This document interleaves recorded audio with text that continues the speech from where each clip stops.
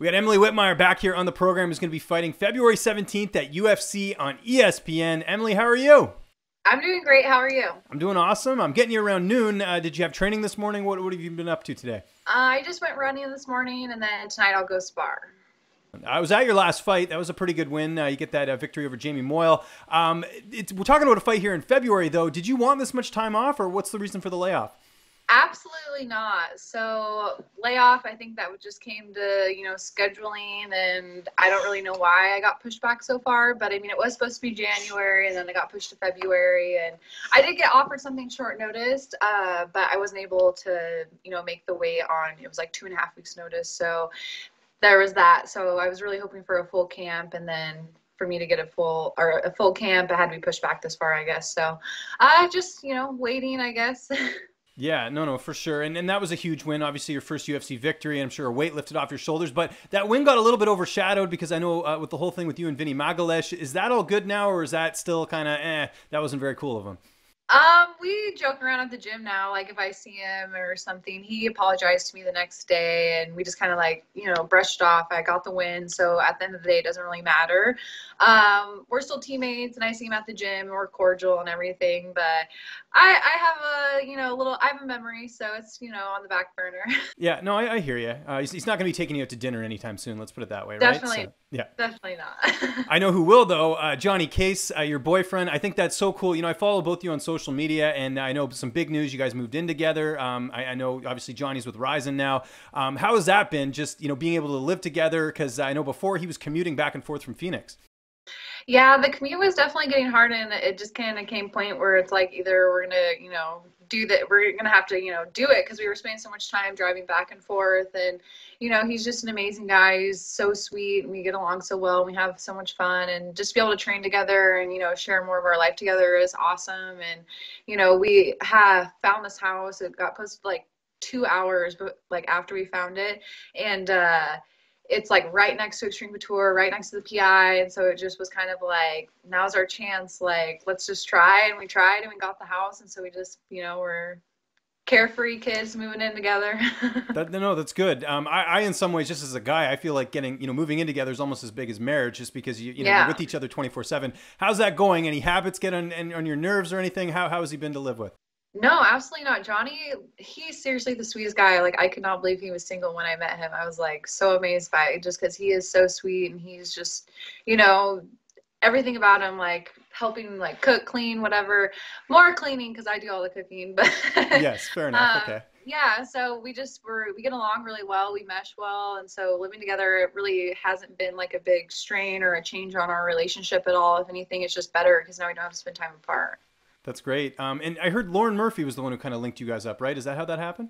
Yeah, so I actually went to the last UFC in Phoenix, in Glendale, and that was last April. And so I almost didn't even go, but me and Lauren had been planning on going because Matt Lopez and Justin Gaethje were fighting, our coaches from The Ultimate Fighter. And so I went out there, and we went to an after party after, and she ended up introducing us, and like right away it was just like sparks flying on, the dance floor. Like we just were hanging out the whole night, and we, wrestled around, and we just couldn't be apart after that. And so it was literally like 7 months of both of us driving back and forth. And so, it was nice to finally make that move. And last thing on that, I mean, how much has that helped your fight career? Just, being with someone that's also a fighter, that gets the weight cuts, that gets the days when you're going to have a rough day in the gym. Like I'm sure that's helped your career in some ways. Yeah, it's awesome. Just like feeling his love and, support is like helped a lot. We had met right before the Jamie Moyle fight, and I definitely think having that love, like going into that and like just feeling like really appreciated, like really helped like mentally. The weight cut, that was a little difficult because we've been on like opposite schedules. So he'll get done fighting, and then like I'll go into camp, and so then like one's wanting to be fat and eat everything, and then the other one's having to diet. Right. So it's tough. Yeah, that is the downside. Right Yeah. Now. But I'm really excited to eat with him here in a few weeks. Aleksandra Albu, that's who you're fighting, 3-0 record. What do you know about her? Were you a little bit surprised to get this fight? Because she's kind of been off the radar just because she hasn't fought that much. You know, it's funny. I didn't know who she was, and then actually her name was brought up in the Ultimate Fighter house because Kylan was fighting her, and Rachel and Kylan are good friends, and I had found out who she was then.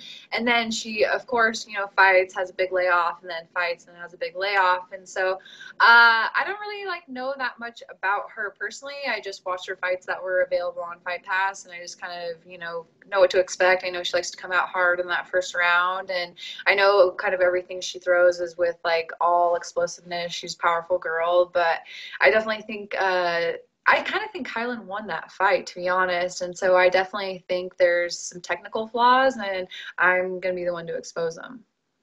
The last time she fought was July 2017. She's only fought twice since 2014. Like, do you feel like the activity, the fact that you've been more active, will play a role, especially when you were on Tough because you had to fight so often? Yeah, I think just overall experience. Like, I know my pro record's not that big, but I had 10 amateur fights and then my Ultimate Fighter experience. So this will be my 18th fight. And so, you know, I know the UFC was saying she was like 7-0 or something like that, but there's no like fight records or proof of that anywhere. And so just for her to only have those 3 fights in that amount of time, I think overall just cage experience is going to like play a big factor because I know I'm coming out to fight and I'm getting this win. There's no way I can't be one of those people win one, lose one, win one, lose one. Like, I'm here to make my stamp. You know, I'm 27 years old. I've been putting my whole life towards this, you know, the last 5 years that I've been in Vegas, and, you know, now's my chance to shine. She does have a little bit of a hype around her, and so I definitely think this is going to be a good way to keep that ball rolling. I thought with Jamie, I thought I would maybe get a little bit more, you know, respect from that win, but I don't really feel like I've gotten it, and so I definitely think this will be my win to, you know, get that I think I deserve. Yeah, and fighting at the right weight class as well, because, you know, I think people forget you were up a weight class. And, you know, you fought for RFA before you went on the Ultimate Fighter. Like, that was good Yep. experience, too. So that was actually the first time we did our interview, which is seems like ages ago, but it wasn't that Right? long. So it's I time. think it was it 2015 or something like Yeah, that. something like that. Yeah, no, I Yeah. remember it was right when you had that thing with, I remember I was just thinking of that interview because I remember you and Misha saved that girl. You guys were on the mountain. Remember that? Yeah. Yeah. Yep. So there you So go. wow. Blast from the past. How is the cut going to 115? You know, this fight's in a couple weeks. The cut's been going good, just same old. It does suck dieting a little bit when I already eat a pretty good diet. I don't really eat out ever, and I'm kind of a head case about it. And so when you already have a really clean diet and then you have to start like really calorie restricting, that's kind of a little bit difficult, but the weight does come off pretty good. So I eat a good, you know, dinner, but then later in the night I do get a little bit hungry. So just kind of going to bed hungry just sucks, but almost done. It's almost there. And after the weight cut, I'm always like, oh, okay, that wasn't that bad. One of the luxuries you have is training in Vegas at Extreme, and you get a lot of fighters coming in using the PI. Who have you been able to train with for this camp? You know, my partners have actually kind of been the same. I've done some training with Claudia, Gadelia, and then Bryce Harley, and then Trent Phillips, and kind of just like my main people that I've had at Extreme. There was actually a girl, Claire Lopez. She's from Paris. She's an up and comer 15, and it was kind of weird because she looks exactly like my opponent, like the same build, everything. Yeah, and she was here for 2 weeks, and so I was able to get some good training with her. And so it was weird. My coach Dennis, when he saw her, he's like, "Oh my God, she's perfect." It was so funny how excited he was about like how perfect her body type was to match up, and a similar style too, kind of really explosive, like so that like big leaping hook. And so I got some good training and good look from her. Dennis Davis, Eric Nixick, and then Johnny will be in my corner this time. Nice. Okay, that's a good Yeah. boost. That'll be Going good. out with And all my guys, yeah. yeah, no, stick with the crew that gets you there. How do you see this fight playing out on the 17th? I definitely see a finish. So I've, you know, been working really hard, and I think we have a good game plan. And so I think if I stick with the game plan and just go out there and perform like I know I can and keep my mind sound, I think I'll definitely get a finish this fight. And you mentioned how, you know, the goal is to get the finish, make a statement in this fight, let people know, hey, I'm here to stay. Like you said, you don't want to be, you know, inconsistent. Where do you feel like a win puts you? Because she is undefeated, so I'm sure that would look good on the resume. Yeah, I just hope that I get, you know, another good ranked opponent. I actually think that she's ranked a little bit below me. And so then it would be nice to get somebody ranked, you know, a couple ranks ahead of me, so then I can just kind of keep climbing that record and just taking fights as they come. Excellent. Downtime. What are you guys doing? You mentioned you don't go out to eat. I mean, it's expensive in Vegas. I know. I've been there, you know, a Yeah. couple times. Are you guys watching Netflix? Like, how does that work in terms of downtime? Yeah, downtime was kind of just spent at the house. We really love our house, and so if we can be here, we definitely try and be here. We've definitely made it as comfortable and as homey as possible. And so I'm a homebody. I don't really You like got your going dog out. too. I forgot that. I've seen the photos of him. He's beautiful. Oh yeah, he's laying right here next to me. So that's another big thing is like I always want to spend as much time with Bruce as I possibly can. And so if I'm not at the gym or having to work, then I definitely want to be at home spending time with him. It's not as fun to go out and stuff like when you've worked in a restaurant for so long because you kind of like analyze everything like you're working and you kind of feel like you're working. And so it's just not as fun. And so I just don't really like going out and eating.